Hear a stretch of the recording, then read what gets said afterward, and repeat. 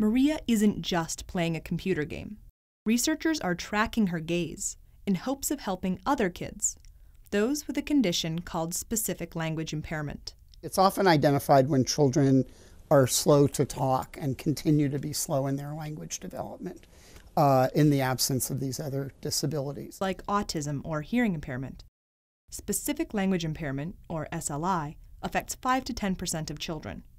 You know, they're functional. They're talking and, you know, they're performing okay, not usually well in school, but they're surviving school.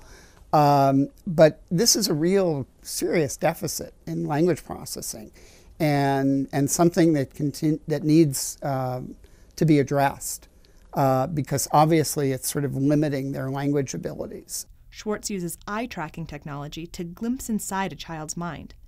A small strip underneath the monitor shines infrared light onto Maria's cornea and records the reflection of that light to track where on the screen she's looking.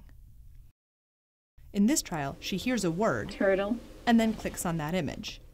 Where she looks as she hears a sound, even for a millisecond, reveals something about the word associations her brain makes. mouth, Gaze data can reveal differences between typically developing children like Maria and her peers with SLI. If Maria hears the word cat and spends some of her time looking at milk, it might indicate those words are associated for her. Her eye patterns also reveal associations of associations. Say the target word is log. When you hear the word log, you activate a word like lock. You also may activate the word key because it's related to lock.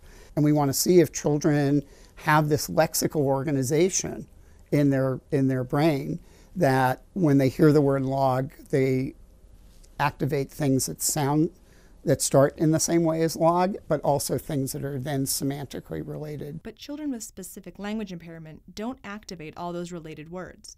And it explains why they perform more poorly at sentence comprehension or vocabulary comprehension.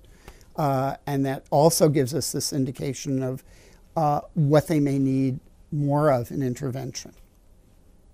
Eye tracking offers researchers a window into the mind. A child's gaze speaks volumes, even when words fail.